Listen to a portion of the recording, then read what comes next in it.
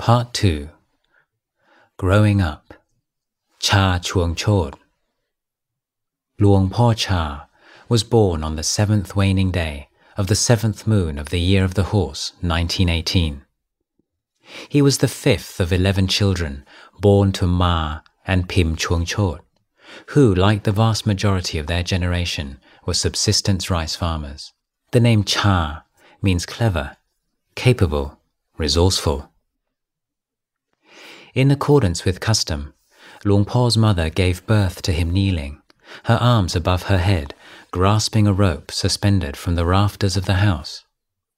Afterwards, she endured 15 days of confinement, lying with her stomach as close as possible to a charcoal brazier to dry out her womb, an ancient custom that still survived in the countryside, despite some 70 years previously King Mongkut railing against it as this senseless and monstrous crime of having women smoked and roasted. In his first few months after weaning, Luang Po's mother would have fed him by chewing and masticating sticky rice in her own mouth and then gently spooning it into his. Luang Po was born into an affectionate and respected household, one of the wealthier families in a closely knit community. The Isan villagers of those days, isolated by forests and vulnerable to the vagaries of the weather and the caprice of spirits, put great store on sharing, generosity and harmony. The model was of extended families living together or in adjoining houses, and over generations, almost everybody in a village would be related at one remove or another with everybody else. Houses were made of wood, roofed with grass thatch and raised on stilts as protection from floods and wild animals. They were placed close together with no fixed boundaries between them. Life was conducted on a large, open space upstairs, with rooms used only for sleeping. People not only heard their neighbors' family dramas, they could see them as well. There was no concept of privacy, much less a desire for it. The villagers subscribed to respect for monks, elders and spirits. They valued consideration for the feelings of others and a healthy sense of right and wrong, and they relished laughter and conversation. Luang Po grew up with a strong sense of community and place and the gift of the gab. The adjective that was often used to describe Luang Po in his later years, ebullient, is the one that comes most readily to mind when picturing him as a child. He had an outgoing, sunny, and occasionally exuberant disposition, but also possessed a keen, observant eye. He was nobody's fool.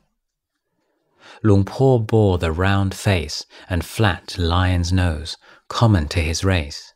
More distinctively, his mouth was unusually wide and compelling. In contrast to the powerful symmetry of his face, his right ear was slightly larger than the left. He was acknowledged as the natural leader of his group of friends. Companions remembered him as the one whom everyone wanted to be close to, and without whom all games and adventures seemed dull. They recalled his even temper. They said he never enforced his dominance with bullying or coercion, and that no one could recall him in a fight. He was more likely to be a mediator in his companions' disputes.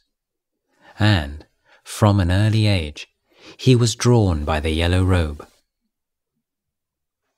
In later years, he related childhood memories of dressing up as a monk. He said he would sit sternly on an old bamboo bed with his kamar cloth, the all-purpose piece of cloth used by Thai males, draped over his left shoulder like a robe, while his friends played the parts of the laity. He remembered enacting the daily meal offering, presumably the only event in the monk's daily life that lent itself to drama. Luang Po would ring a bell, and his friends would carry plates of fruit and cool water towards him. After bowing 3 times, they would offer it to him meekly. In return, he would give them the 5 precepts and a blessing. Isan culture lacks a hard and fast distinction between the ideas of work and play. The word ngan expresses this fluidity well, meaning both work and also festival, ceremony or fair. Children brought up in the villages of Isan have always been taught to take on responsibilities from an early age, in the fields, in the house, and in raising younger siblings. For the most part, they seem to possess a natural talent for enjoying their duties. In Luang Por's day, children's main job would be taking the family's water buffaloes out to graze. They would also help in the search for extra food. Although mushroom gathering was a favorite occupation after rainfall, catching small creatures for the evening meal was the most common task. It may seem surprising that the devoutly Buddhist Isan villagers should be so ready to take life. The harshness of the environment undoubtedly played a part. Hunting was also part of their culture that pre-existed their adoption of Buddhism by thousands of years, and which they never fully abandoned. Whatever the case, the Isan villagers ate living creatures without distinction. Insects, lizards, beetles, nothing was spared. After reading accounts of Isan village life in the early 20th century, it's easy to imagine the boy Cha in the hot season, riding a placid water buffalo out to pasture early in the morning. Or in the stifling heat of midday, see him sitting in the shade of a mango tree, singing snatches of popular songs, munching lazily on a mango, or taking a nap. During a rainy season downpour, as a boisterous group of young lads chase after frogs and toads, he is surely the one in the lead, roaring at the top of his voice. In the cold season, he is on another hunting expedition. With friends watching from below, he climbs up a tree, grasping a long stick, whose ends are smeared with viscous jackfruit sap, and touches the backs of the cicadas, congregating on the cool wind-blown branches. As he puts his prizes in a lidded basket to take home for dinner, he puts one or two aside for blasting the eardrum of an unwary companion. Although these scenes have a definite charm to them, Luang Por believed that they bore an unseen shadow. In later years, he said that many of the illnesses that afflicted him throughout his life were the karmic consequences of casual cruelties he had inflicted on living creatures as a boy. Dek Wat. By the 1920s, some 30 years after its inception, a state education system had still made few inroads into rural Isan. During Luang Por's childhood, 3 years of primary education were available, but they were not compulsory, and few parents saw their worth. Luang Por, by the age of 9, had completed a single year. Education of the young had traditionally been one of the major functions of the village monastery. Putting aside the glaring weakness that 50% of the children, the girls, were excluded, the results were impressive. Foreign observers had often expressed surprise at the high standard of literacy amongst Thai men, at the same time, interestingly enough, as praising what they saw as the superior shrewdness and industry of the women. The boys would help out with the monastery chores, and through daily personal contact with the monks and participating in the life of the Wat, the Thai word for a Buddhist temple or monastery, they received an education with a strong moral and spiritual foundation. It was a system that forged strong links between the monastery and the village, and it has been argued that the loss of this educational role to the state was a body blow to the rural Sangha's sense of purpose, from which it has never fully recovered. It was at the age of 9 that Luang Por asked permission from his parents to move out of the family home and into the local monastery. It was a common practice for parents to entrust a son to the monks, but rare for a boy to volunteer. Many years later, Luang Por spoke of his decision in the following way, Well, the causes and conditions were there. As a boy, I had a fear of committing evil actions. I was always a straightforward lad. I was honest, and I didn't tell lies. When there were things to be shared out, I was considerate. I would take less than my due. That basic nature just kept maturing, until one day I said to myself, "Go to the monastery." I asked my friends if they had ever thought of doing the same thing, and none of them had. The idea just arose naturally. I'd say it was the fruit of past actions. As time went on, wholesome qualities steadily grew inside me, until one day they led me to decide and do as I did. On another occasion, in a more humorous vein, Luang Por told some lay disciples that he had become a Dek Wat, literally a monastery child, because he was tired of watering the family tobacco fields. He said that the more he rebelled against his chores, the more his parents had given him, afraid that he would turn out badly. As one of Luang Por's sisters remembered it, a small accident brought things to a head. Him going to live in the monastery wasn't arranged by our parents. It was his own idea. One day, he was helping his brothers and sisters pounding rice, but he wasn't putting much effort into it.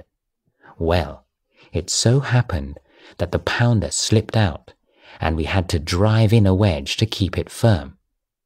He wouldn't help. But then, while the rest of us were doing it, he got hit by the wood we were using as a mallet. It must have hurt him because he got angry and shouted out, "That's it! I'm going to go and be a monk." Luang Por's parents took him to the local village monastery. Wat Ban Kaur was situated in a large sandy enclosure, shaded by coconut palms, mango trees and tamarinds, and consisted of a Dhamma hall, a monk's dormitory, and a water-ringed Uposatha hall.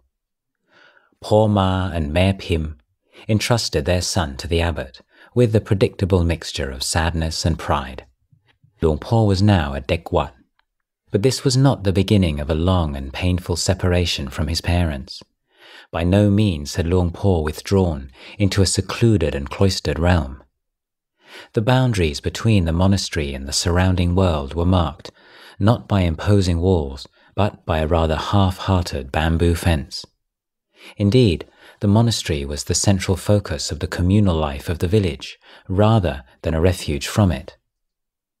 In a sense, he had entered the world rather than left it. Monasteries in a nutshell. From early days in the history of Buddhism, there have been those who wished to live a monastic life, but felt unable to withstand the rigors of the peripatetic forest-dwelling regime which had been the norm in the first phase of the Buddha's teaching career. Even during the Buddha's lifetime, monasteries began to spring up on the edge of towns and villages. Many monks frowned upon this development. They felt that such monasteries were situated too close to the corrupting influences of the world. On the other hand, it could not be denied that such monasteries met a need. As Buddhism spread throughout India and beyond, the number of monks choosing to follow a more academic vocation was swelled by elderly monks and those too poor in health to live in the deep forest. At the same time, lay Buddhists were desiring to feel the presence of the Sangha more tangibly in their midst. The forest monks were revered for their piety, but seemed too remote. The villagers and town dwellers wanted monks nearby as examples and guides in their daily life, and also to play a more prominent role in traditional ceremonies and the community's social life. Over the course of time, the urban monks assumed an active and increasingly secular role that drifted from the original ideal of the bhikkhu, but was indispensable in the creation of a society that conceived itself as Buddhist. In the mid-13th century, the town of Sukhothai, formerly one of the northern outposts of the Angkor Empire, became the site of the first independent Thai kingdom.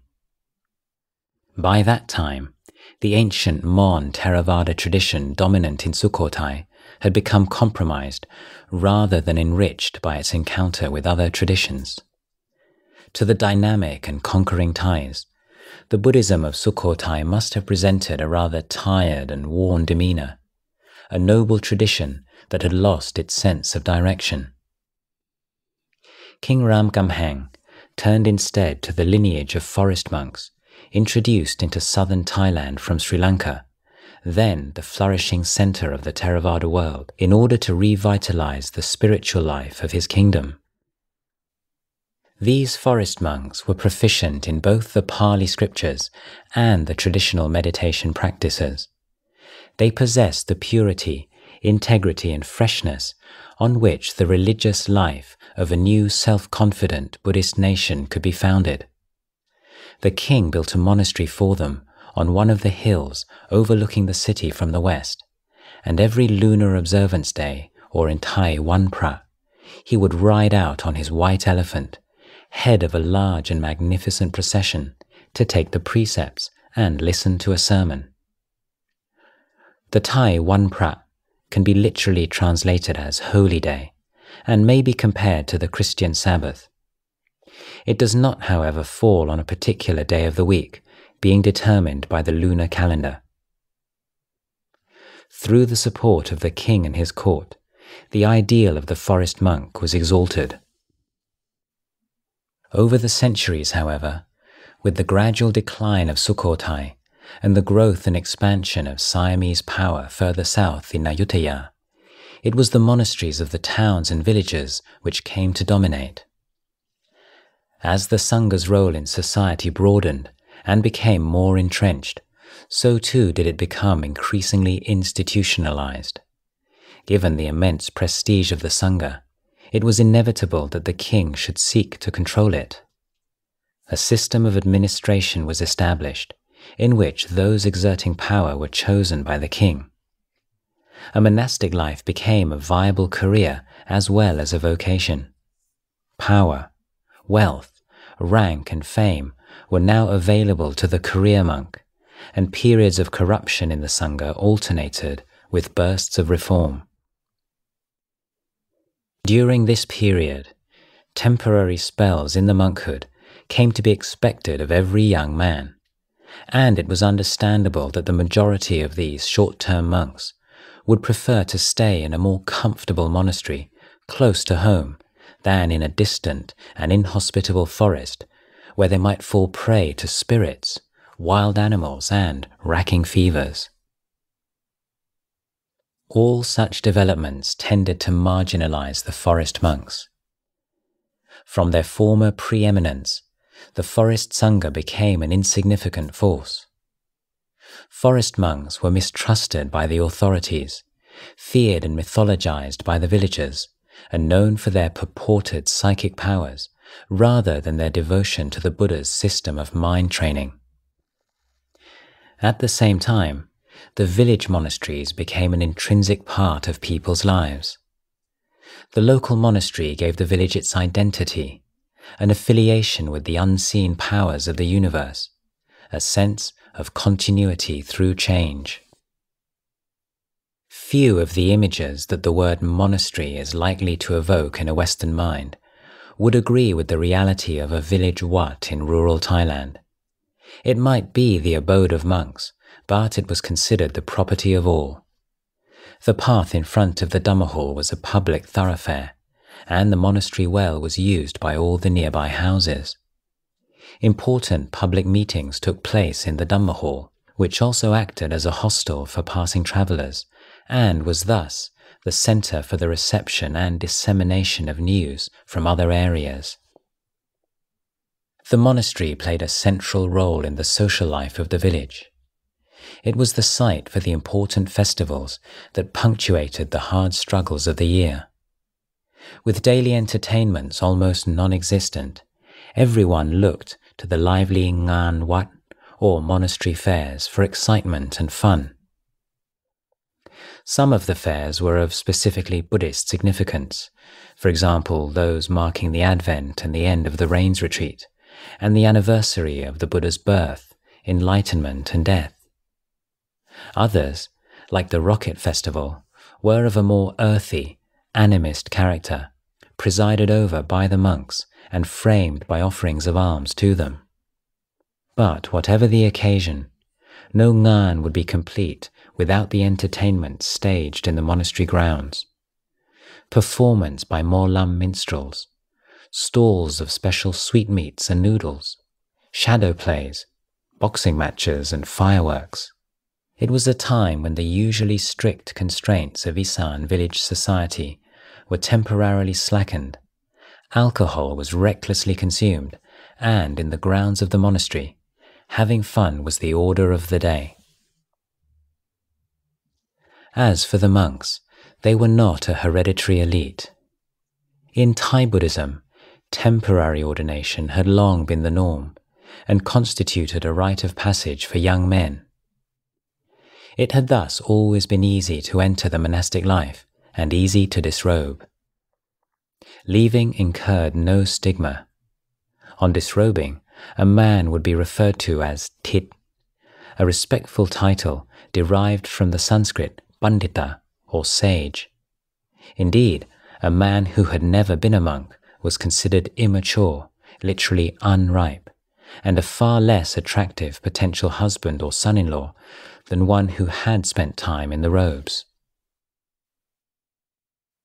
Customarily, the young men in a village would become monks for the duration of the annual 3-month rains retreat period, but sometimes they would remain in robes for as long as 2 or 3 years.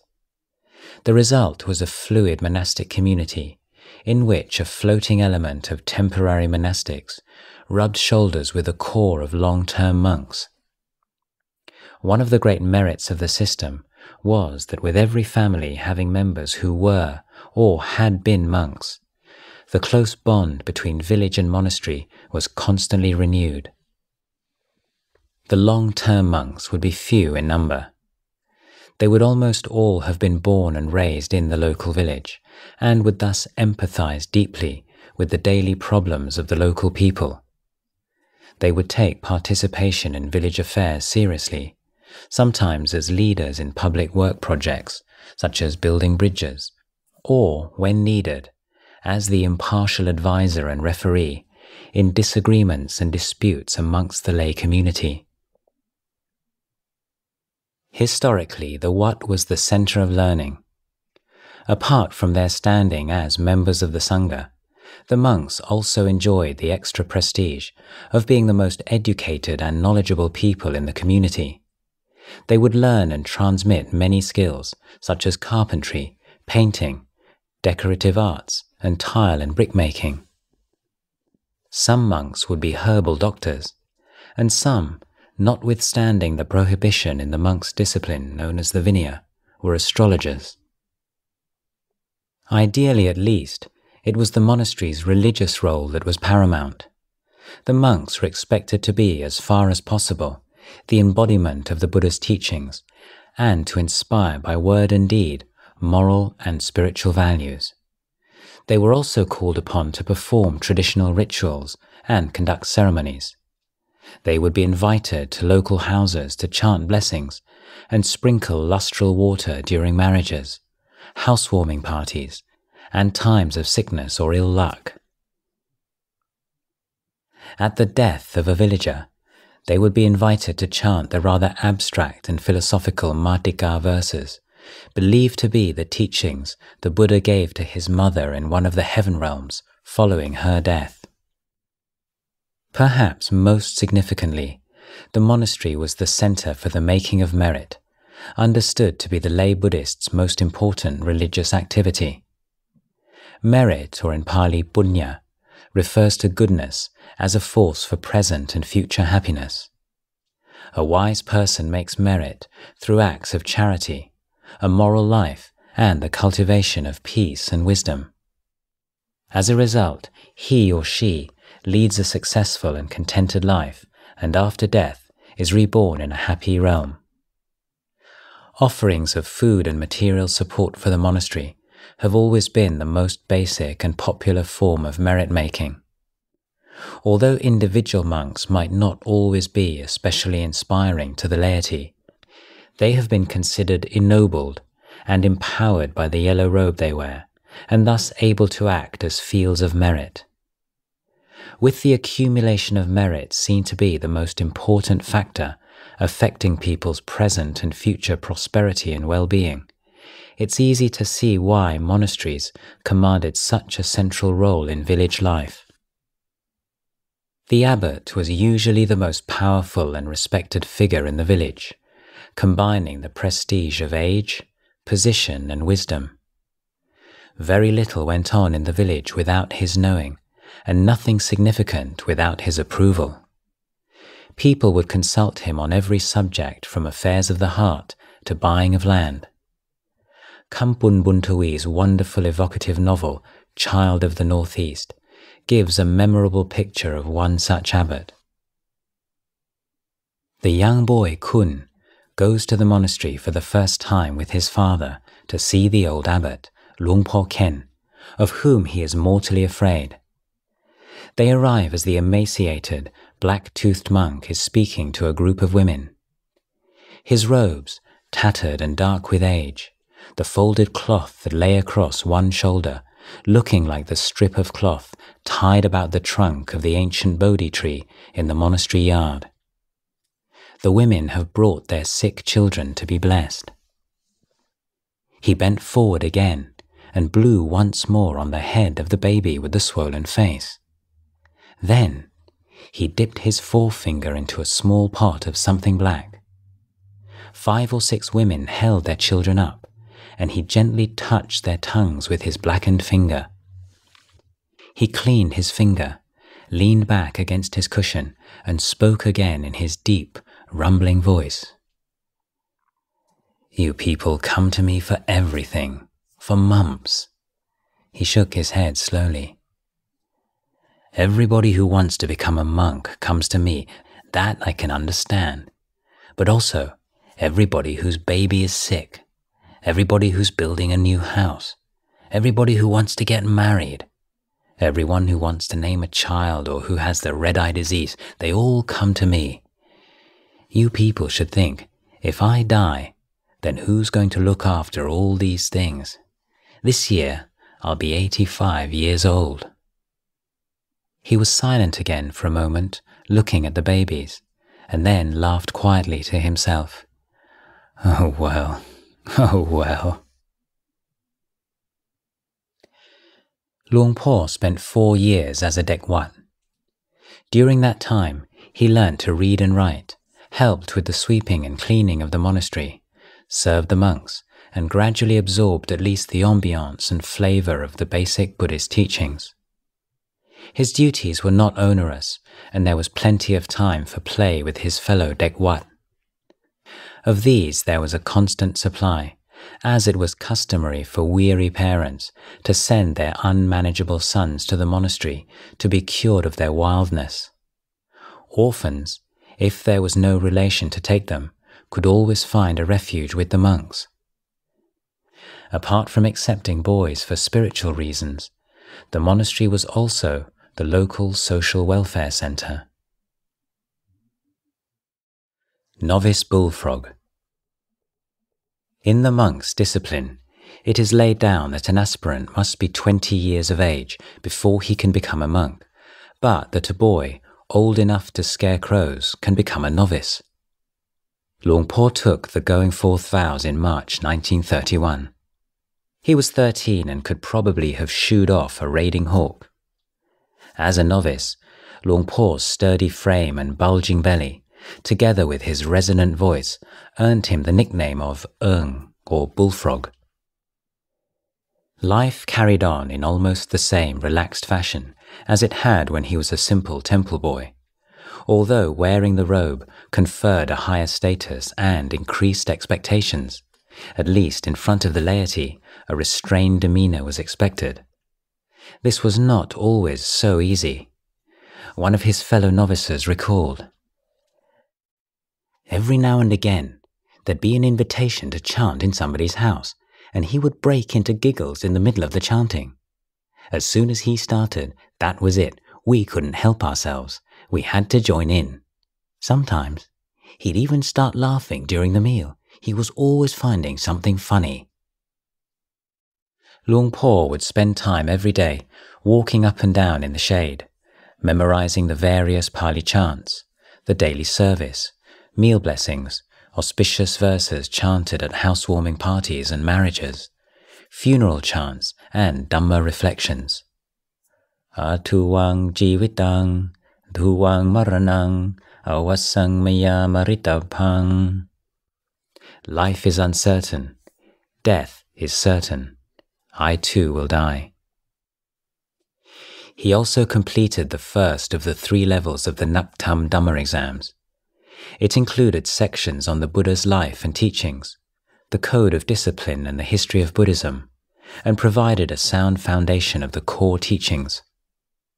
At other times, gardening and building projects served to work off teenage steam. Back to the world. During his novice years, Luang Por's teacher and mentor was a monk called Ajahn Lang. In accordance with the reciprocal relationship laid down in the Vinaya texts, Ajahn Lang oversaw Luang Por's studies, and Luang Por, in return, acted as his personal attendant. Every now and then in the evenings, Ajahn Lang would kindly accompany Luang Por on visits to his family. It would have been forbidden for a novice to go alone. Indeed, he seemed to enjoy these excursions even more than Luang Por, exuding a confidence and charm amongst Luang Por's family that the young novice may well have found a little eccentric. At Ajahn Lang's instigation, the visits became steadily more frequent and protracted. Sometimes it would be late at night before the 2 of them walked back to the monastery, accompanied by the barks of the village dogs, their footsteps disturbed. One day, Ajahn Lang confided in Luang Por that he had decided to disrobe, and suggested that his protégé might do likewise. A confused Luang Por agreed. He had been living in the Wat for 7 years, and at the dangerous and wobbly age of 16, a small push was enough. Some days after the joint disrobing, Luang Por's parents were visited by elder relatives of ex-Ajahn Lang to discuss a marriage proposal. The ardent admirer of Luang Por's sister, Sa, assured of her affections, was free at last to declare his love. Luang Por went to work in the family fields. Inevitably, the novelty of mud and sweat soon wore off, and although he applied himself to the regular round of the rice farmer with a gusto that earned praise from his family, it seems that he bore quietly within himself a sense of something lost and unfulfilled. It was not an overpowering emotion.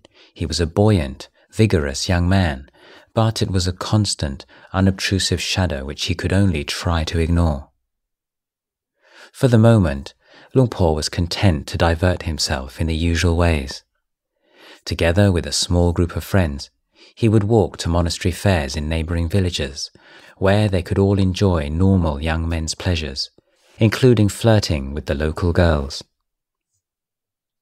By this time, Luang Por's remarkable powers of endurance were already beginning to manifest themselves, albeit in rather mundane matters.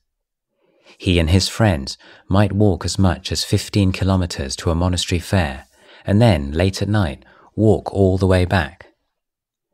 Some of the young men in their group, a little the worse for drink, might want to stop and sleep under a tree somewhere on the way. But Luang Por, his old companions remembered long afterwards, would always insist on walking the whole way home. He was, however, not without his weaknesses. Confident and self-assured as he seemed, Luang Por had a deep fear of ghosts. He could work all day and then walk all night if he chose to, but not through a spirit-thick forest alone.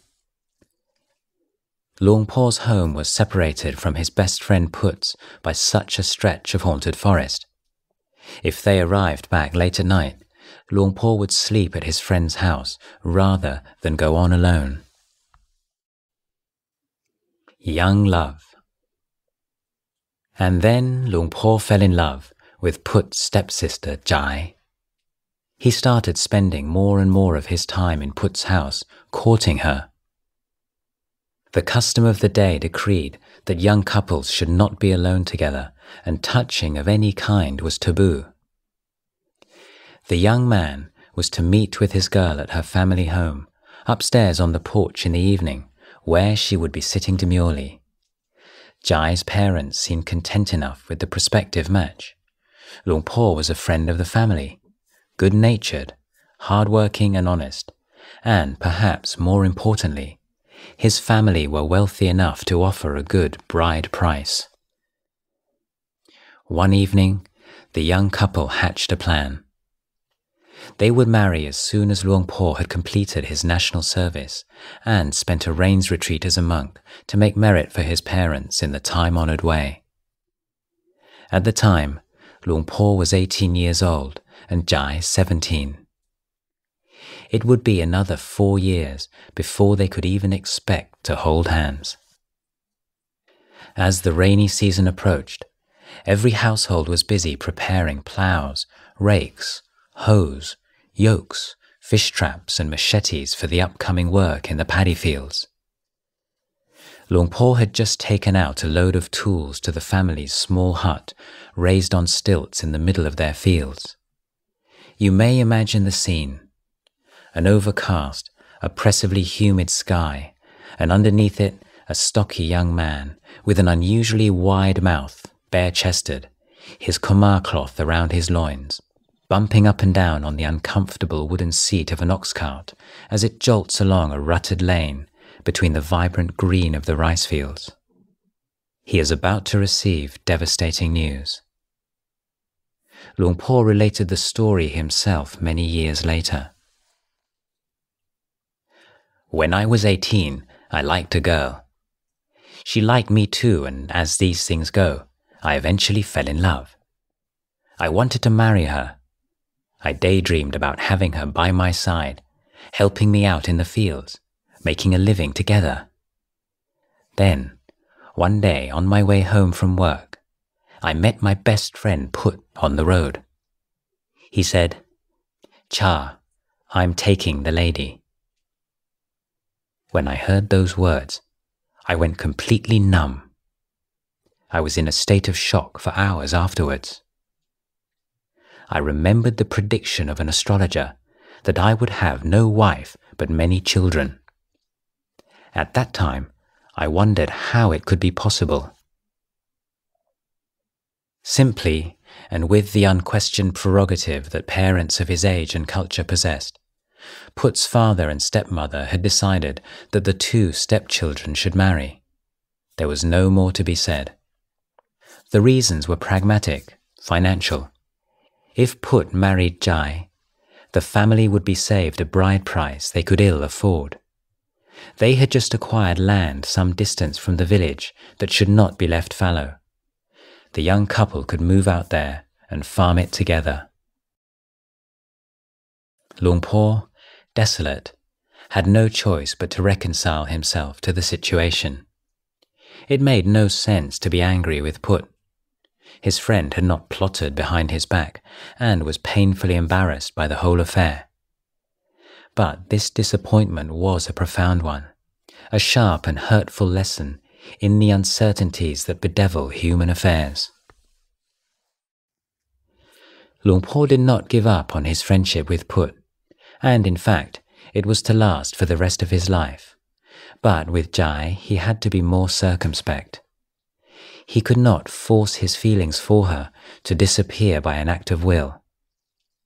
As a young monk, if he saw Jai in the monastery, he would do his utmost to avoid an encounter that might stir up difficult emotions. Luang Por admitted that for the first 7 years of his monkhood, he found it impossible to completely let go of his thoughts for this young woman. At this early stage of his monastic life, Luang Por, like a great many young monks through the ages, must have been assailed by fantasies featuring tantalizing scenarios and miraculous happy endings that, when coolly considered, he did not truly desire. It was only when he finally left his familiar surroundings and, through meditation practice, gained a method of stilling his thoughts and seeing them in perspective that the fantasies faded. In later years, as abbot of Wat Pah Pong, describing to the monks the drawbacks of sensual desire, he would often talk of the debt of gratitude he owed to Put. If he hadn't married Mae Chai, then I probably wouldn't be here today.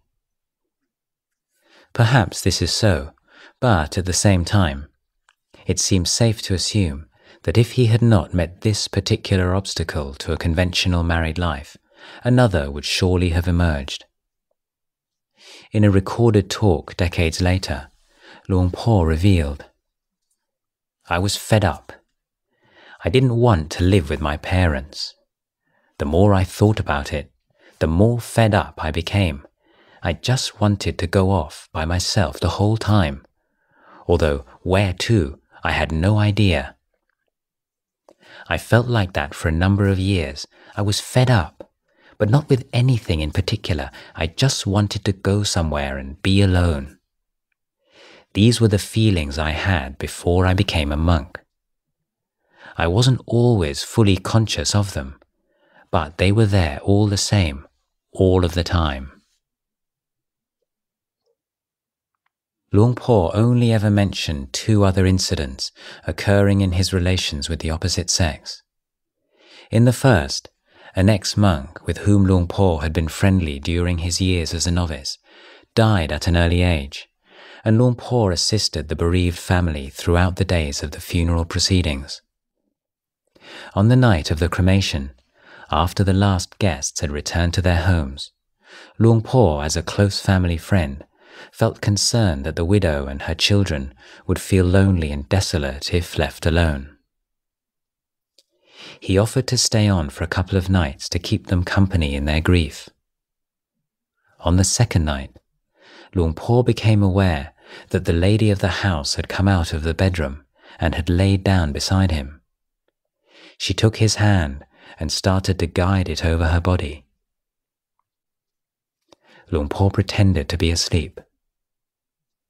Finding no response, the lady got up and slipped quietly back into her room. In later years, Luang Por was to admit that sexual desire was the one defilement which he had great difficulty in overcoming. But here, in a situation that bore all the elements of an adolescent fantasy, and unbound by vows of celibacy, he was remarkably restrained. The reason may have been fear or lack of physical attraction. In view of his later struggles, however, it is more likely that Luang Por's sense of propriety and his respect for a dead friend overcame desire. It was not unusual for young Thai men of Luang Por's generation to end an evening out with a visit to a brothel. It was quite natural then that his second and final close encounter with a woman occurred in one such establishment, in the back streets of the local town of Warin. The incident occurred shortly before he became a monk, when Luang Por's old friends managed to persuade him that before renouncing the pleasures of the flesh, he should at least first sample their delights. In the end, it was not to be. Once alone in a room, with the young woman he had chosen to help him lose his virginity, Luang Por could not help but notice through the thick powder on her face the ravages of acne. An uncontrollable disgust arose within him. He got up abruptly, and the next thing he knew, he was standing at a street-side food stall with a bowl of noodles in his hand. If it was a debacle, then it was one which most aptly and rather comically foreshadowed the struggles of the next few years. As a young village monk, the only desire that could match Luang Por's sexual lust was a craving for Chinese noodles, a craving so strong that it led him to sneak out of the Wat to his favorite vendor on more than one occasion. Ordination. By now it may be apparent that there is a dearth of verifiable biographical information about Luang Por's youth. The full extent of what is known about his early life has been gleaned from a small number of reminiscences from old friends and family members, private asides recollected by his close disciple Ajahn, and a few passages taken from Dhamma talks. The rest, especially indications of the evolution of his inner life, will always remain opaque. What is known is that by the time Luang Por discovered that he would not be called up for national service, and so was free to take ordination, his views about monkhood had changed. He no longer considered it simply in terms of making merit for his parents, as an expression of the gratitude he felt towards them. While that was certainly an admirable aim, he now saw that life as a monk might be able to resolve the lack of peace and meaning in his life. The world was a hollow, tedious place, full of vicissitudes. Perhaps the monastic life could lead him to something better. He decided to become a monk for an indefinite period. His mother and father were pleased.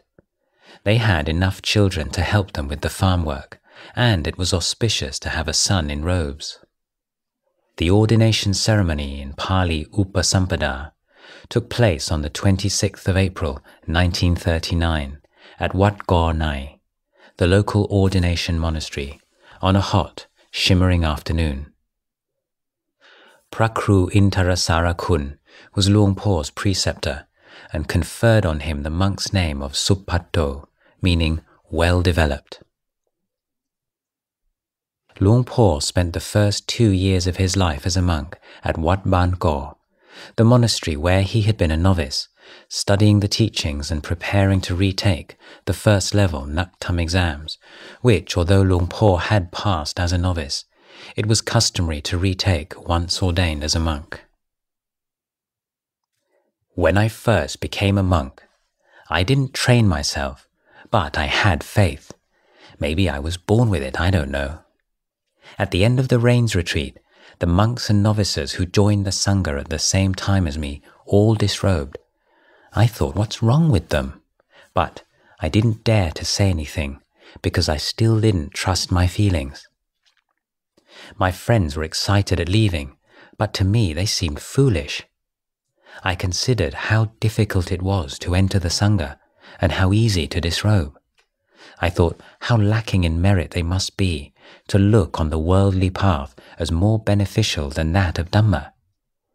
That's how I looked at it, but I said nothing. I kept my thoughts to myself. I'd watch my fellow monks and novices come and go. Sometimes, before they disrobed, they'd try on their lay clothes and parade up and down.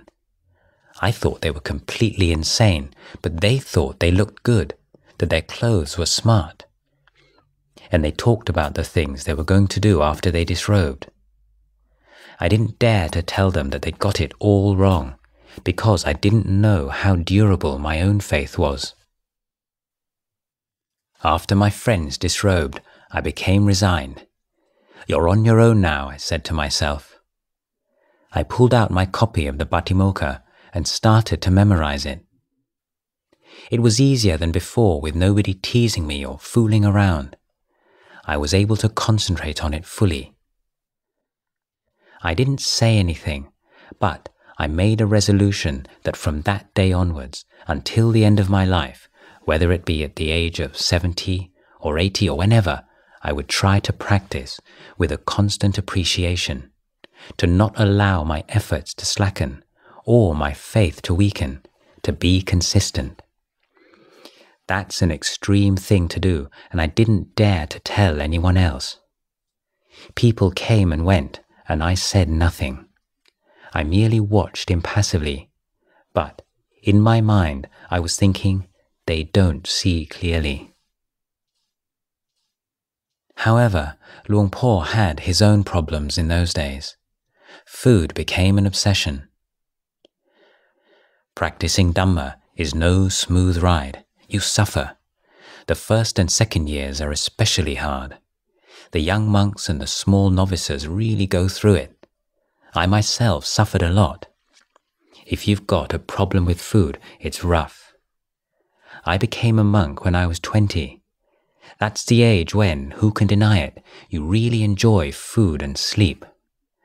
Sometimes I'd just sit there quietly dreaming about things I'd like to eat. Pounded tiny bananas, green papaya salad, all kinds of things. The saliva would be flowing like a river in my mouth. After completing his examination, Luang Por decided to leave in search of a more academic atmosphere than his home monastery could provide. In 1941, he resided in Wat Suan Sawan, about 50 kilometers to the east of Bangkok, and continued his studies at nearby Wat Po Tak. These were the war years. Thailand, officially at least, was an ally of Japan, and Ubon had recently been bombed by the French. Food and everyday necessities were in short supply, and the requisites at Wat Po Tak, where the Sangha was large, were barely adequate. Luang Por could endure the conditions, but he found the standard of teaching there disappointing, and after a single rains retreat, he set off with a companion to a neighbouring district in order to continue his studies at Wat Ban Nong Lak. He had heard many monks praise the teaching abilities of the abbot of this monastery and found it to be deserved. However, when his friend found the summer heat and scanty food at the monastery too taxing, Luang Por agreed to move with him to another monastery in a nearby town. There, he studied for the second level of the Naktam exams and embarked on the somewhat rather dry study of Pali grammar. After passing the exam in 1943, Luang Por returned to Wat Ban Nong Lak. It was a year in which he concentrated all his considerable energies on studying for the third and final Naktam exam and continuing with his Pali grammar. For the first time, Luang Por had found a gifted teacher who inspired him with confidence and respect, and his studies progressed smoothly.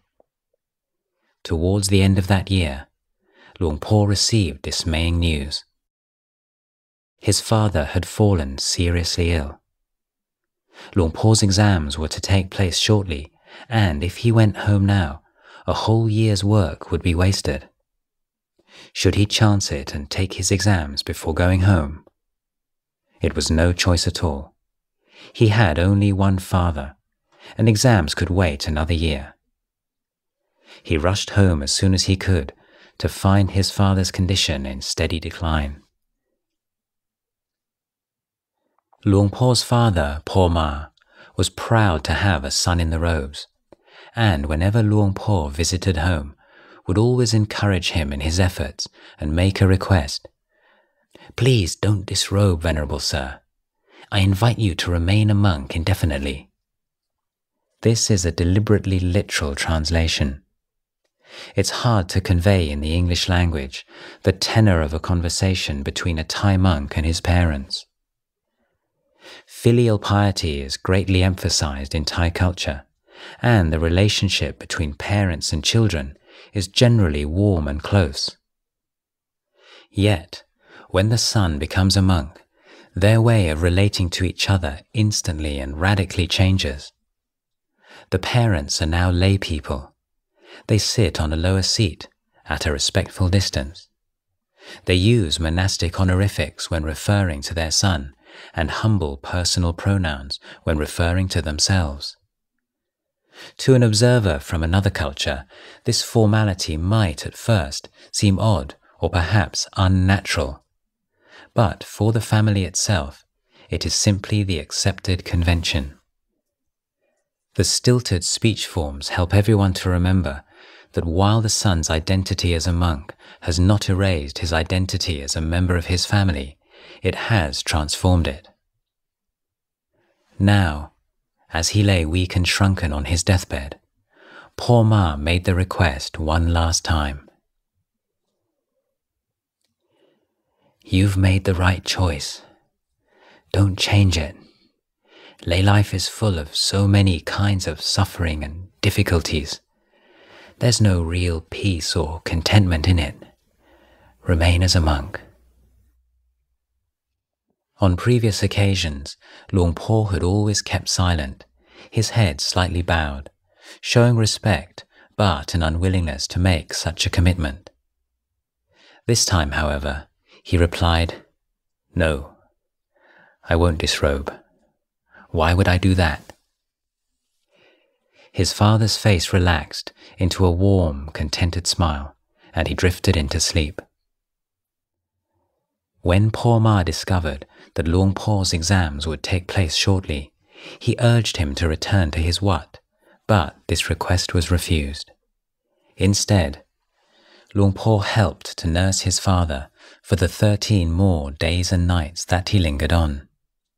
It was December, when the days have a drained, subdued tone and a cold wind blows down through Isan from China, when first thing in the morning, everyone lights fires outside their houses to warm themselves, and Jews' harp kites, anchored high in the air, utter their melancholy cry throughout the night, "Dui, dui, dui, dui."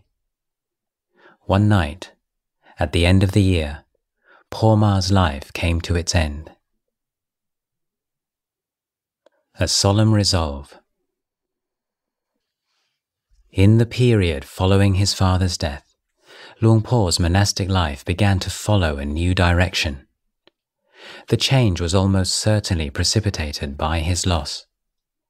Having for some years steeped himself in Buddhist texts, analyzing the human condition in general terms, he had come face to face with mortality on its most personal level. The human body is a mere conglomeration of the elements of solidity, fluidity, heat, and vibration. The inevitability of old age, sickness, death, and of the separation from all we love, prominent features of passages learnt by rote in the wat, must have acquired much deeper meaning for him. Seeing his father in pain before death, helping place his lifeless body in the coffin, watching it burn on the funeral pyre, gathering the bones remaining in the cremation ashes, all would have made a profound impression on the young monk. Many years later, Luang Por recalled that on returning to Wat Ban Nong Lak after his father's funeral, he made a solemn resolve. "I dedicate my body and mind, my whole life, to the practice of the Lord Buddha's teachings in their entirety. I will realize the truth in this lifetime. I will let go of everything and follow the teachings. No matter how much suffering and difficulty I have to endure, I will persevere. Otherwise, there will be no end to my doubts. I will make this life as even and continuous as a single day and night. I will abandon attachments to mind and body and follow the Buddha's teachings until I know their truth for myself." As a result, Luang Por started practicing meditation more seriously, but not without difficulties. The first year of meditation, I got nothing from it. My mind just teemed with thoughts about things I wanted to eat. It was really hopeless. Sometimes, during a meditation session, it would be as if I was actually eating a banana. I could feel it in my mouth. The defilements have been in the mind for many lifetimes. When you come to discipline it, there's bound to be a struggle. It was during this year of 1944 that Luang Por's mother, Mare Pim, had a vivid dream in which 2 of her teeth fell out. She later remembered that in her dream, her immediate dismay at this loss was cut short by a voice saying, "Never mind. Don't worry about those teeth. They will be replaced by teeth of gold." She woke up, putting a hand instinctively to her mouth. Some days later, at the foot of the steps leading up to her house, she discovered a sprouting tree growing at an uncanny speed. It was a Bodhi tree, the same species as that under which the Buddha realized awakening. When she approached the abbot of the monastery for advice, he told her that it was an auspicious omen. the most appropriate thing to do would be to replant the tree in the monastery. He said that the magical appearance of a Bodhi tree in front of Mayor Pim's house meant that a great being would appear in her family. At the same time as making his first fledgling attempts at meditation, Luang Por carried on his study of Pali in the time-honored way, translating Dhammapada commentary stories into Thai. He could not help but notice the disparity between his own life and those of the monks in the Buddha's time. They wandered in the jungles, solitary, ardent and resolute, whereas he was poring over books in a monastery schoolroom. Having made a resolution to dedicate his life to the monastic order, the question before him was to decide in exactly which way he should live that life. He decided that the answer was to make a fresh start, to abandon his studies, and to devote himself wholeheartedly to the path of practice. In other words, to become a forest monk. The next step was to look for guidance. At that time, Isan was still both thickly forested and thinly populated. There were few roads and little traffic. The only way that one was likely to hear of a good teacher was by word of mouth, perhaps from a passing Tudong monk, a wandering monk keeping various optional ascetic practices. The forest masters were few and far between and cherished their anonymity. Despite having been a member of the Sangha for 7 years, Luang Por's decision to take up meditation, to become what was called a practice monk, was not as straightforward as might be imagined. He opted to return to Wat Ban Ko while he decided on his next move. As it happened, Wat Ba San Samran, a forest monastery established by disciples of Luang Pu Man, Luang Por's eventual teacher, lay just a few kilometers from Ban Ko, on the edge of the town of Warin.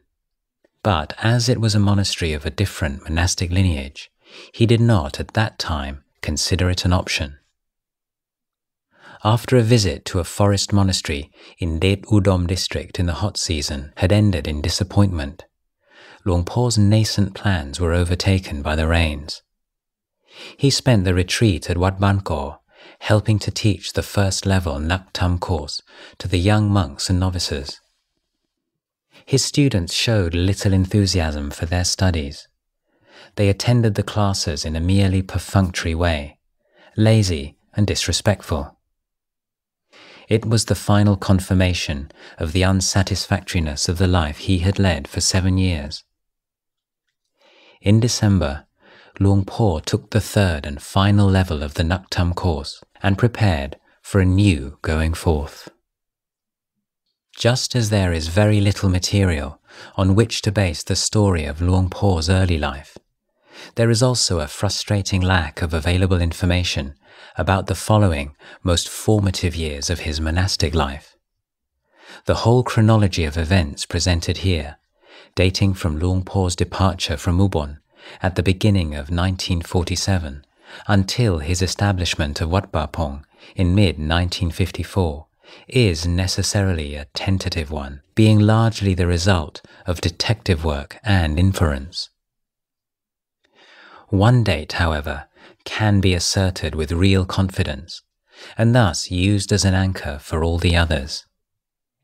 Luang Por once mentioned that the year he spent the rains retreat with his teacher Luang Pu Ginari was the one in which the lunar calendar is adjusted to synchronize with the solar calendar by adding an extra month. As this event occurs only once every 3 years, it can only be 1948.